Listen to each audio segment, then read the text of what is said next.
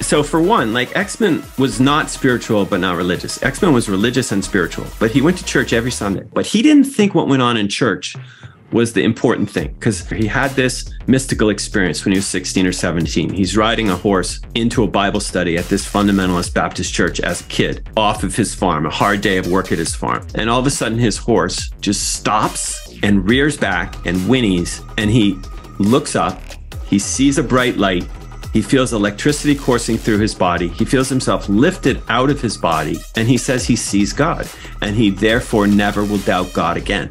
This becomes an incredibly important spiritual experience for him. It's not happening in church. He's so captured by that experience that he's trying his whole life to meet other people who have had these kinds of direct experiences of God.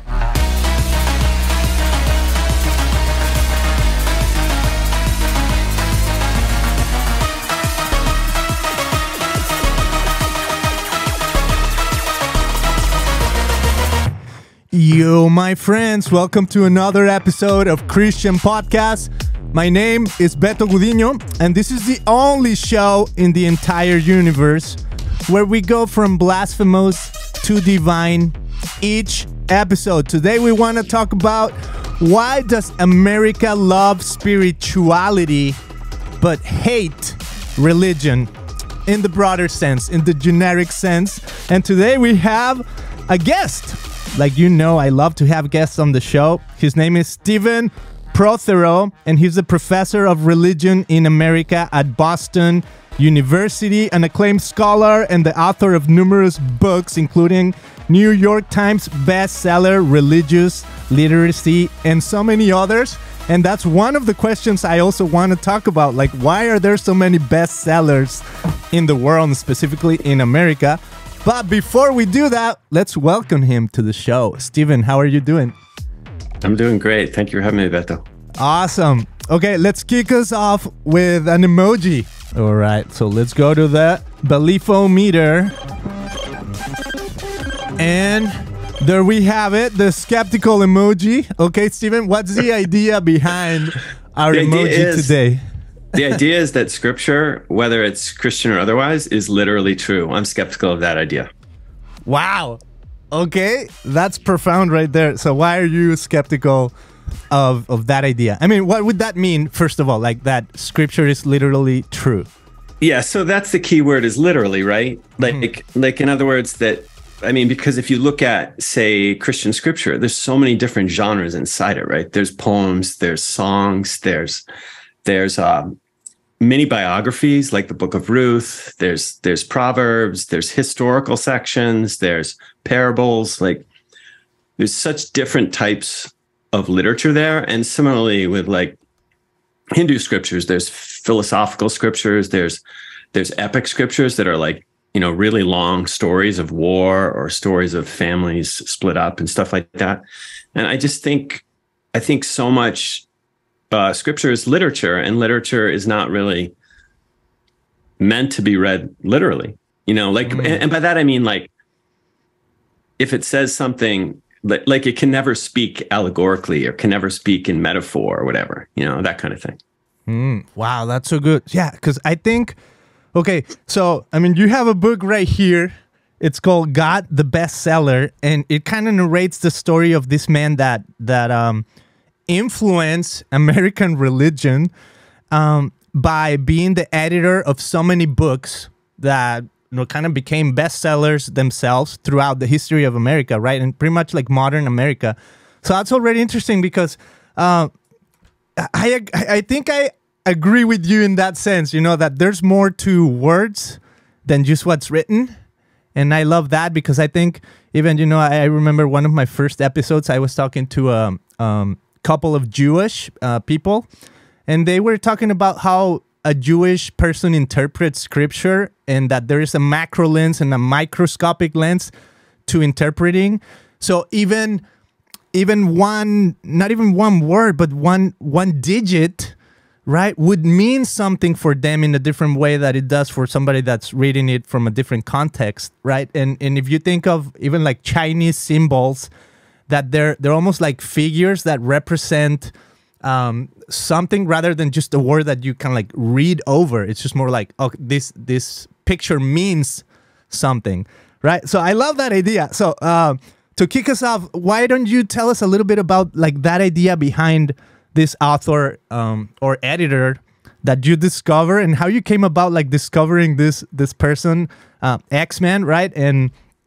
Or XM? No, X-Men? X-Men, yeah, X-Men, yeah. Right? So tell us a little bit about that, because I think, that will kind of like kick us off into like going deeper into why does that mean for us?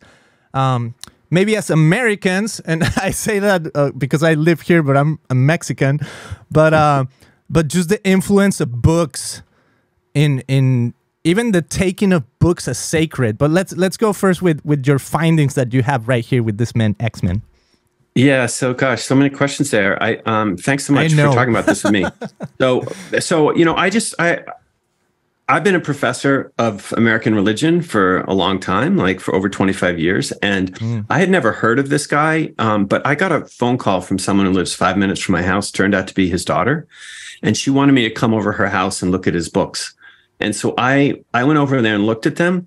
And I sort of thought they would be like collections of books I'm often asked to look at in New England, which is like dusty old Bibles from the 19th century or hymnals from the early 20th century, like old books that don't have a lot of historical interest. But when I got there, almost all the books were from the 20th century, like the middle of the 20th century. They weren't that old, relatively, And the first book I pulled off the shelf was Stride Toward Freedom by Martin Luther King. That's his first book. It's about the Montgomery bus boycott. And that really, in some ways really kicked off, important chapters in the civil rights movement. And I opened it up, and inside there is a letter from Coretta Scott King, Martin Luther King's wife. And it says, "Dear Jean, thank you so much." And I'm paraphrasing here, but thank you so much for your support of my husband and his career as an author. Thank you for your contributions to peace and brotherhood in the United States. And I'm just over there thinking I'm going to look at some books at somebody's house, and all of a sudden, here's this guy who has some connection to Martin Luther King. And then right next door to that book on the same shelf, there's the big book of Alcoholics Anonymous, published in 1939, the sort of founding scripture of AA. And I open that, it has an inscription from Bill Wilson, who's the author of that book. I mean, the sort of co-editor of that book. And he has a similar thing, "Dear Jean, thanks so much for being present at the beginning of AA. You were so important in the editing of the big book. Thank you so much for your friendship." And so I just found 5 minutes from my house this collection of books. Then I asked the family, like, "Do you have any papers?" Because inside so many of these books, there were papers and letters and blah, blah, blah. And pretty soon, within a month or two, they were calling me up every week or so. "Come on over to the house. We found another box in the barn. Come on over to the house. We found another box in the attic." And by the time that all happened, I had thousands and thousands of letters between him and his authors, many of whom all in religion, many of whom wrote best-selling books, and who together had a really important and powerful influence on the course of American religious history. Yes. So it seems like you're very excited about this finding in a sense, but at the beginning you were not. So, that strikes me as like, do you think that was coincidence? Do you think that was almost like a divine appointment? How do you take it personally? So here's the thing. This is okay. Now, I started off as Mr. Skeptic Emoji. I think, I tend to be skeptical about these things, but I have to say it's kind of hard for me to be skeptical about this one. And let me tell you why. So one of the books that I wrote that's used a lot in college classrooms is called God Is Not One, and it's kind of a intro to all like major world religions. And I make this argument that the religions are really different. This idea that a lot of people have, it's called perennialism. This idea that all the religions are the same, like they're only different in minor ways, but essentially they're basically the same. And that whole book I wrote is against that. But then I discovered this archive. He's the guy who makes this idea famous. Like, he just publishes all these books about how the world's religions are essentially the same. He's lived through World War I. He's lived through World War II. He doesn't want people to kill each other over religion. And he's really attracted to this idea that the religions should be seen as basically the same. And so one of the books he published is called The World's Religions by Houston Smith. It sold 3.5 million copies. It's still used all the time in world religions classes in US colleges and high schools. And that book makes this argument that, all the world's religions are essentially the same. And so when I come across this and I figure out who this guy is, I did feel this weird feeling in the back of my neck, like, okay, so you've published this book on this idea, and here is the biggest archive you'll ever find that's exactly telling you you're wrong, And I just thought that was really cool, that it sort of fell in my lap, and the whole thing was challenging that particular idea that I had kind of hung my hat on in my own writing. Yeah, and 5 minutes away from your home. that seems very coincidental, right? I know, exactly. And it's also right in my specialty. Like my specialty in my PhD is in American religious history, and I've mostly published like 19th and 20th century stuff. So it was like right in my wheelhouse. And then it was also a guy I never heard of, and I sort of felt like, why haven't you heard of this guy? Mm-hmm. And there is one scholar at University of Virginia, Matthew Hedstrom, who wrote a chapter about him that I probably should have run across, but I hadn't run across when I found this archive. Right, and the other interesting thing is that this kind of this editor became kind of like the or the publishers that they were. It's basically the publisher you're publishing your books with, right, nowadays. So I mean, no, that's the other. Yeah, that's the other weird coincidence is that right. So Harper One is publishing this book, right? Mm-hmm. But this guy, he starts at Harper and Brothers, it's called, in 1928 in New York. They start the prior year. They start this religious books division. There's a lot of interest in publishing in religious books in the 20s. So they start it, and this guy who establishes it dies within 1 year. They hire this guy, Exman, to run that division, which he does from 1928 to 1965. He turns it into the #1 publisher of religion books in the United States. And then over the course of time, like in the 70s, it moves to San Francisco and it gets called Harper San Francisco. And then a little bit after that, I think in the 2000s, I think it gets renamed Harper One. So basically, my book is being published by like the great grandchildren of my guy, like in the publishing house, not like actually his kids, but like his predecessors, not his predecessors, the people who follow after him are the ones who are publishing the book. Yeah, that's weird too. Wow. And not just that they're publishing it, but they were publishing my books before I found the archive. Mm-hmm. Right. So I had published 4 or 5 books for them before I even found the archive. So yeah. So what do you think? What emoji are you on for whether that's providence or whether that's coincidence? What do you think? I'm like on holy emoji. I think I'm in the when I think of holiness, I think of like relationships. And I think there's something to that. And I don't know to what extent some people would say, the universe is conspiring in your favor or something like that.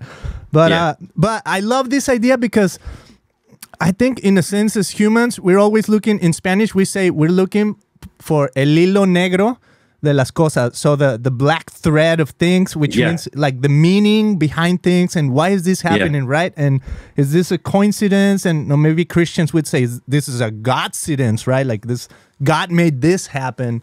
So in that sense, I mean, it just brings me to think like, why do we consider even like books sacred? Like what would you say of that? Like just as humans, why do we consider different?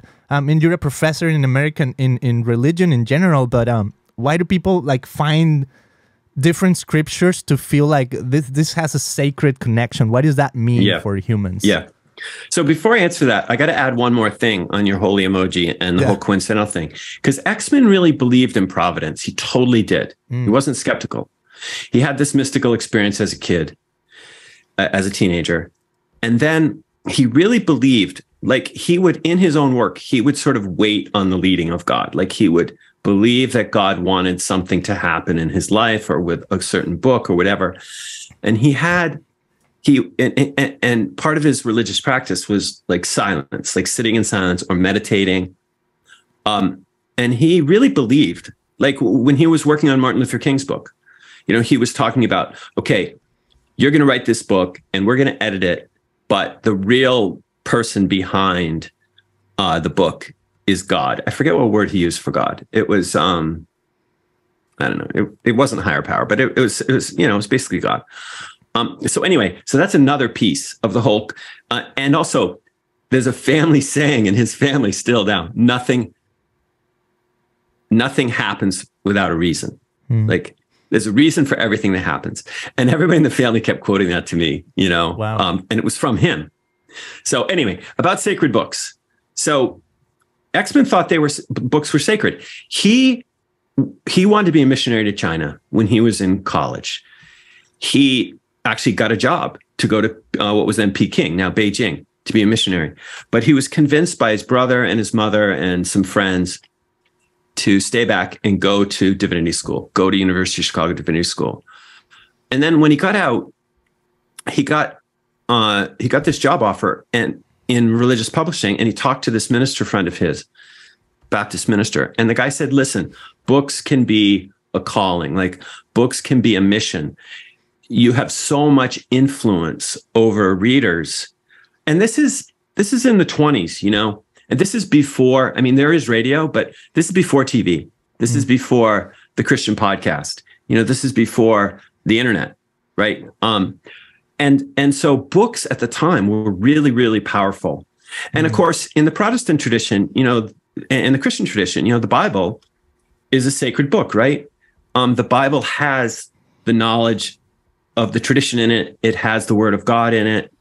And so it has a sacred, quality. And so it's not that far a leap if you come from a tradition that sees the Bible, the text, as sacred, to see other religious texts, other Christian texts, as not the same, obviously, but like having a call, like the capacity they can call to someone's soul, And Exman, when he was living in New York City for over 20 years, he would meet with a group of friends. It was usually like 6, 8, 10 of them. And they would have dinner, they would sit in silence, and they would talk about a book. And he urged people, like, buy the book, like write it up, like write in the margins. I always do that. I always write in my books all the time. Like I have like this conversation with them. And so he certainly believed that. And, I put a quote from him at the beginning of the book, that I forget what it is, but it's basically the idea that, books are sacred. And I think there's something true to that. I love holding a book. I love reading a book. I love sitting down, having no distraction. But I also think there's a really interesting connection that happens, not unlike a conversation like we're having now, but it's a conversation with someone who's not in the room. They're giving you what they're thinking and you're interacting with it and saying, yes, no, that doesn't make sense. Kind of, being skeptical or, believing it, whatever. Yeah. So I don't know. I think there's something to that.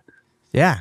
Okay. Yeah. Because I think that's still in the same thread of like, we're trying to discover like the meaning behind things, and books speak to us in that sense, right? And whether we agree or not with the author, it's like we're reading it because we're trying to find something in it, right? We're reading it because we almost like want it to influence us or speak to us in a sense, right? And I love how you're saying that X-Men had this interaction about, well, you can almost like you can be a missionary of books because they can influence so many people. And I think what you discover, right, as this woman called you in 2013, I think, to visit her house, and you eventually discover like this massive amount of books by one editor, right? To think all of the people, his influence because of that editing process, right? And to think like, I love there's a phrase in the book where you say, I think in America, a lot of people would rather think their way to a new house or think their way to a new car, but they don't really make the effort to, maybe like think about God. And I think almost that's kind of like bringing me back to this idea when there's so many religious books, it's not just about one is Christianity, one is Hinduism, or like all these other religions, right? It's like people are trying to find meaning from all these different types of scriptures, right? In a sense, just scriptures in general. And so the influence that those have on people, like, why do you think people resonate so much with that idea of like, I'm spiritual, but not religious, but but then again, like there's all these massive books that people have read throughout, modern history in America about maybe religion in general, right? Like how is that connection between spirituality and religion? Like are they really that different from one another? Yeah, that's good. I like the way you ask questions because you layer on top of each other. I have to try There's to remember so many them. questions, right? But it makes the questions really interesting. Like, so for one, like X-Men was not spiritual but not religious. X-Men was religious and spiritual. He was more spiritual, but he went to church every Sunday. I mean, he was active in his church. He was on the board of overseers or whatever it was in his church. He was on the music committee, stuff like that. Like he was really active. His wife taught in Sunday school. So he was religious and spiritual, but he didn't think what went on in church was the important thing because he had this, I mentioned it earlier, he had this mystical experience when he was 16 or 17. He's riding a horse into a Bible study at this fundamentalist Baptist church as a kid off of his farm, a hard day of work at his farm. And all of a sudden his horse just stops and rears back and whinnies. And he looks up, he sees a bright light. He feels electricity coursing through his body. He feels himself lifted out of his body. And he says he sees God and he therefore never will doubt God again. This becomes an incredibly important spiritual experience for him. It's not happening in church. It's happening with him out in front of a graveyard in his hometown. And the way I interpret his life is he's so captured by that experience that he's trying his whole life to meet other people who have had these kinds of direct experiences of God. And he's sort of gathering them into what I call like a mystics club, like an informal mystics club that he can talk about them. What happened to you? Why do you think it happened to you? Has it ever happened again? Like, what do you think are the techniques for sitting and like waiting on God, listening to God so that God might visit you again with such an experience? And then these people become his friends. And then he says, hey, why don't you write a book about your life? Or why don't I help you write a book about your life? And this is how the whole thing happens. But he's really attracted, as are almost all of his authors, to mysticism, to like the direct individual personal encounter with God. And the churchy stuff, the stuff that happens in the church, like listening to a sermon, like doing the mass, doing the Holy Communion, that kind of stuff. He just doesn't think that that's that generative. It doesn't bring you that close. It doesn't bring you close to God in his view. And so he and his friends, they have a critique of religion, organized religion, institutional religion. That's not really what it's about. Like, what was Jesus doing? He was like wandering around talking to people. He wasn't sitting in like a church, like, preaching and, doing the sacraments and stuff. That wasn't his thing. And so they all have this kind of criticism of organized religion. And then they have a high evaluation of individual spirituality. And then they're all kind of seeking after that. And that takes them in all different directions, right? It doesn't just take them to Christian stuff. It might take them to Hindu stuff. It might take them to Buddhist stuff.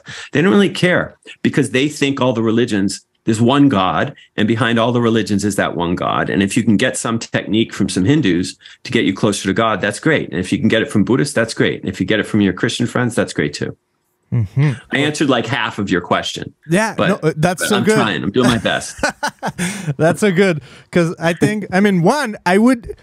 this would be, I don't know, the first time I ever do this in an episode, but I would say I kind of disagree when you said, Jesus was out and about preaching, or not really preaching, but like being with people.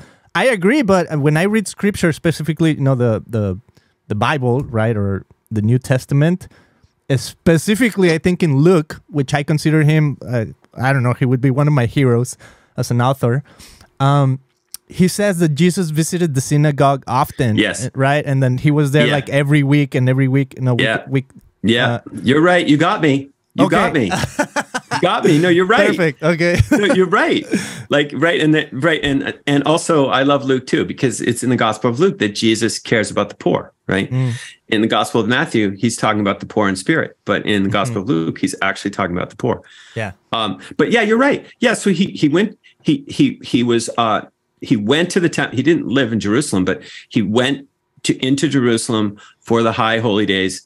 He went into the temple He was talking with, rabbis and stuff there in the temple. And he was also going to synagogue. And he was trained in the tradition. So yeah, I think you're right. It's unfair to characterize him as a sort of freelance spiritual person, right? But he also is having experiences of the divine that aren't really happening in church, right? I mean, so transfiguration. So he's obviously he's a tricky example because he's not just like the guys who acts with his meeting, right? Sure, but I love even XM's story with this horse, because when you read, Paul the Apostle in, I think it's the book of Acts, when he falls off the horse and then he hears this voice from heaven, and it's Jesus, and he says, "Why are you persecuting me?" And then you see, and this is right now I'm kind of like in the heretical maybe emoji for some people, but that's fine because I'm going to go here right now. I even read, what's his name? Rob Bell, right? And he's got a podcast called the Robcast. Robcast. And in one of those, he's talking about kind of like these mystical experiences. And he says, when you look at scripture, it seems to me like there's always a deeper understanding of who God is because of a mystical experience. So think of Peter, he's on that roof. And then it says that he had like this vision that says, eat from this food. And he's like, no, I'm not supposed to eat from that food because it's going to make me unclean. And then God says, like, why do you call things unclean that I haven't called unclean? And then this Roman officer visits him at that point, and now he can see him as like, oh, okay, so this person is not unclean, right? Even though he's not a Jewish, I'm supposed to like welcome him. So, and so on, right? I mean, Jesus had the transfiguration experience. The whole book of Revelation is basically a mystical dream or experience. So there's a lot to that to maybe just dismiss or avoid. But I love that idea of even people in church, right? Like XM was a perfect example because he attended church so often, right? But he was also, and I'm saying this because I find like a lot of people nowadays, I feel like relate to this because they might attend church, but not necessarily ascribe to all the church's doctrines, right? And I think that happens again and again. I have friends who say, I go to church, I love it, but do I believe everybody goes to hell? No. I'm like, okay. I mean, you have your own personal theology that, kind of guides you. And even though I'm a little bit more inclined to believe that we got to come to like I don't know if a sense of like agreeing upon what scripture means, right? Because I'm very open to that. Like, well, if you interpret it differently, but at the same time, I feel like people believe what they believe anyways, right? So in that sense, I feel like a lot of people are even attending church nowadays, whichever tradition you would think, right? A Catholic, Methodist, a Protestant, and whatnot. And still, I think they're like, this part of what I'm reading or what I'm being taught, I don't agree with. But how did you, because when I think of America, like I remember when I was in Mexico hearing about this thing that happened in Waco, Texas, right? With David Koresh. Right. Yeah. So this idea, and even when I think of maybe like the idea of the religion of Latter-day Saints or the Mormons, it's like, to me, it feels like very almost like an American-made religion in a sense. Like, wow, isn't that curious? Like all these things happen here in America. It is. And this mystical experience. So what do you think of that? People finding like these experiences, but maybe taking them to the extreme where, I mean, would you ever agree with somebody that says, oh, I think what we got to commit here is like a massive suicide? Like, how do people get to those places? Yeah. So see, that's the trick about the mystical idea, right? That, as soon as you can, and it's been throughout American history, this has been an issue, like going in colonial New England, this is an issue. Like if you are trying to have either a Christian community or like a society that's biblically based, like a lot of the New England colonies are doing. And then you have people who say, actually, you know what? I know we've all voted on this law and we think it's based on scripture, but actually God just talked to me last night and God said this other thing. So I'm not going to do that anymore because God just talked to me, right? So they have this authority that's straight from God, which in some ways should be like more important than the governor of Massachusetts, right?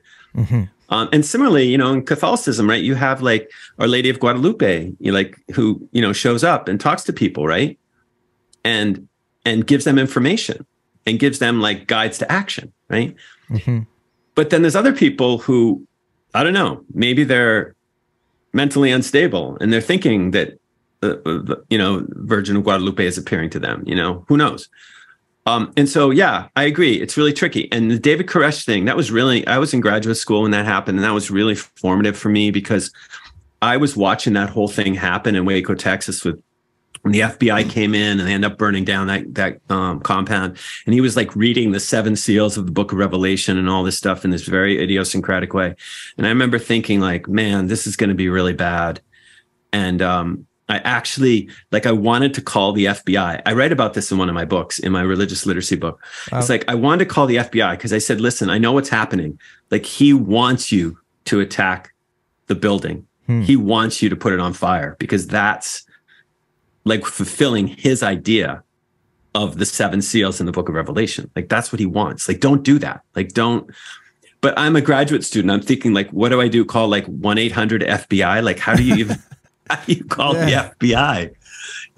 But it was really chilling for me to watch it and say, I know what's going to happen. And then watch it happen like a couple of days later, like exactly what I was thinking was happening. And yet, and there's a guy who's getting direct information from God, right? He's getting like, maybe mystical experience. Now, the thing about X-Men and his friends, that what they do with that is they say, listen, you can have a mystical experience, but what does it do to you? Like, does it make you a better person? Does it make you fight against war? Does it make you work for justice? Like, and he was very keen that mysticism isn't just about this private information. It isn't just about like sitting around and navel gazing and like just doing private like spirituality. Like, it should always take you out into the world in that kind of Luke kind of way. It should take you out in the world to like care for justice and peace and that kind of stuff. And if it doesn't, you have to really question whether it was a genuine encounter with God. Wow, that's so good. Because even one of the other books you mentioned is the AA book, right? Which they call the Big Book. And for a lot of people, maybe they even consider that a sacred book.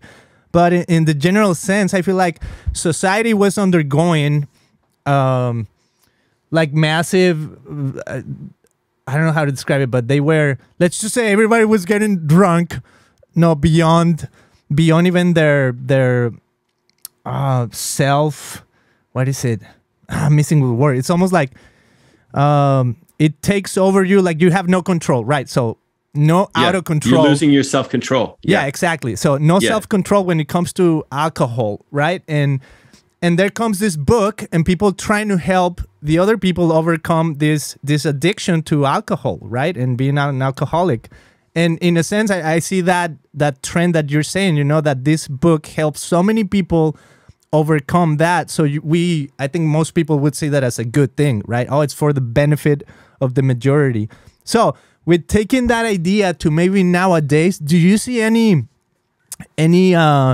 maybe societal issues that we are undergoing where something like the Big Book was for people, 50, 60 years ago? We're gonna need something like that in our in the first part of the 21st century. That's a good one. That's a good one because when the Big Book came out in 1939, there had been prohibition, and prohibition kept alcohol supposedly away, and then that was lifted. And that was it was a huge social problem, and the Book of AA really push people like you need higher power, it doesn't have to be Christian God. It has to be but it has to be God, and you can call it whatever you want. And so they called it higher power.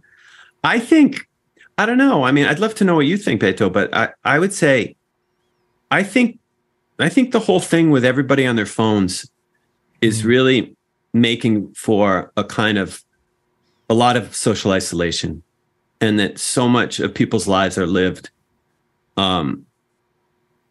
just looking at pixels on a screen instead of looking at other people. I remember the very first time I saw someone in public with a cell phone, they were walking. It was a mother. She was walking through a park with her daughter, and she was looking at her phone, like fiddling with her phone. And the kid kept pulling on her dress, like, "Mommy, mommy." And she wouldn't look over at her own kid. Like, she was just so obsessed with the screen. And the screens are addictive. And I think they're more addictive than alcohol, probably. And so I would say one of the challenges is, how do you get people to interact with one another, to talk with one another, like you and I are talking now, and to listen to one another, and to like see the world instead of just seeing what some computer programmer has designed to deliver to them through their phone. So that would be my thought. What do you think, though? Well, I think, I think I agree, completely agree. And I think that's the idea maybe behind addictions, that when it came to alcoholism, it was more like evident, and it kind of like took over your senses. So there was a way to say, okay, that's definitely wrong, right? But when it comes to social media interaction and phones and screens, I think maybe there's something in our minds that sees it as wrong, but not as evidently wrong, not as like, oh, that's an addiction, or that's it's making you behave differently or something like that, right? It's taking over your senses. So in a sense it is, but we don't see it like that because it doesn't look so bad, and especially nowadays that everybody's so used to it. So to your question, I think if we go all the way back to these coincidences and you find in this library, I would say, wow, maybe you are to write the next big book on, I don't know if it's going to be social media, because there's a lot of that, but I'm not going to offer you the answer. I'm just going to say maybe you are the one that's going to write the next big book. Wow, that's heavy. I'm gonna have to pull out the skeptical emoji about that too, but maybe we'll see. We'll see. All right, we'll see for sure. Okay, so this is what we're gonna do to end the episode, Steven. This has been so good, and now we're gonna go to our emojis to summarize the episode, or even just to think of the future. Okay, so as we go over the 5 emojis, we're gonna start with blasphemous. And the question is, in the type of work that you do, or even when we consider American religion and spirituality, what would be the most blasphemous idea, the most far-fetched that you can think that's out there? I would say, for me, it's tricky, but I would say for me, the most blasphemous idea would be that, God has somehow chosen the United States as his people. And I think that is blasphemous because it leads people to follow their culture instead of to follow their religious ideas or their ideas of truth. And I think it's been proven even in recent years to be very dangerous. So I would say that. Wow. That we're like the best country on earth, and God picked us, and therefore we can't do anything wrong. That's what I would say. Ooh, there's a lot to that, man, and I would love to hear people's comments on that, but let's move on to the next one. Skeptical emoji. What are you still skeptical of, or where do you see skepticism played out? I think young people are really skeptical of Christianity. I think part of it's related to my first point, that Christianity has become so politicized, and it's become associated with more right-wing politics, and that's a lot of people. You look at surveys. There's a lot of surveys that young people are disaffiliating. They don't want to call themselves Christian as much as they used to, and it feels intolerant to them. And so I think we see that skepticism playing out in American culture today with young people.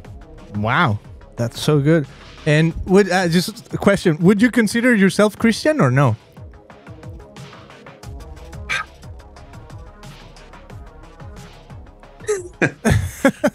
Tell me what it means, and then I'll tell you yes or no. Awesome. Let's move to the next emoji.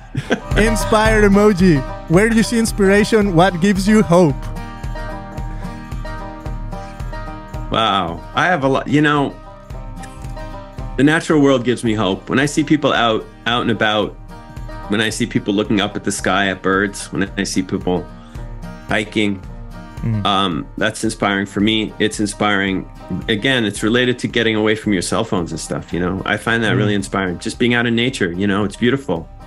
Is that a coincidence? Yeah. Maybe not. Wow. Yeah, maybe that's where you will have your own mystical experience to write that big book.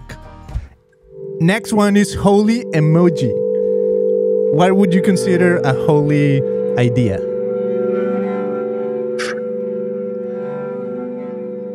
Man, a holy idea.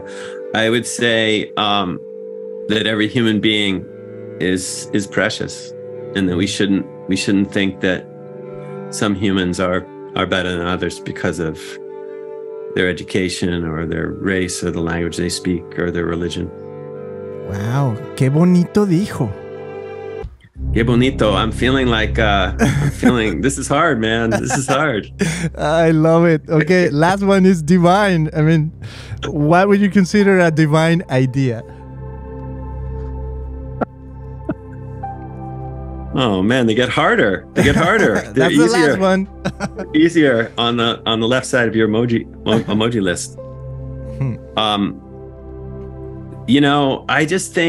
I think this is where I go with the mystics. I think that we can't speak of the divine. I think we are always at risk of blasphemy whenever we speak of the divine.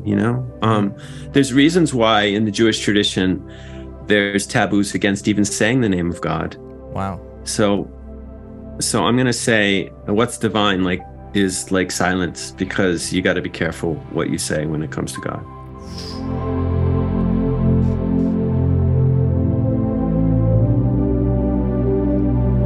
That was so good. Steven, this has been an amazing conversation. This has been so profound. Thank you for being on the show. I would love for you to point people maybe to your resources, or where they can find your God The Bestseller book. Yeah, so I'm on Twitter as Prothero, and that's kind of where I am on social media. And then, my book is available at bookstores on the 14th of March and online and all that stuff. And I have a website, StephenProthero.com, STEPHEN, Prothero.com. I got some information there.